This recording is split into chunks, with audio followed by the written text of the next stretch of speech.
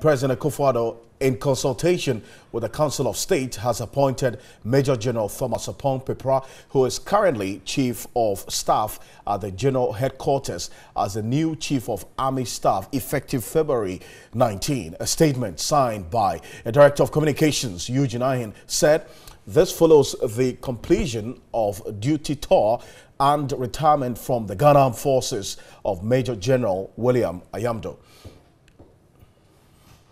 The statement said, on the recommendations of the Armed Forces Council, President Akufo-Addo has also appointed Commodore Issa Adams Yakubu as the new Chief of Staff at the General Headquarters of the Ghana Armed Forces to succeed Major General Oppong Peprah effective Wednesday, February 19.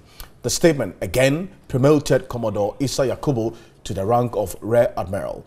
Also, Major General Omane Jekum, the Commandant of the Military Academy and Training School, who has also retired, has now been replaced with that's by Brigadier General C.K. Awiti as a new Commandant effective February 19. Brigadier General C.K. Awiti has also been promoted to the rank of a Major General.